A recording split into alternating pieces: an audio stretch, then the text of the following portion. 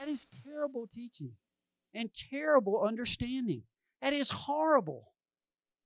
And I go to churches and speak to people, and you can look at them. There's that blank stare like, I've never heard any of this in my life. No, really, they haven't.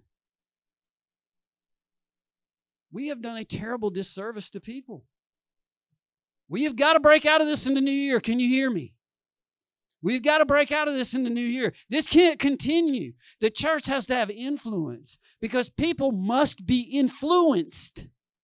They must see the truth of God to understand. Jesus is not standing here preaching.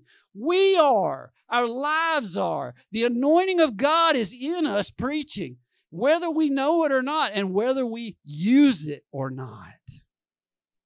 It's either preaching something good or it's preaching something bad.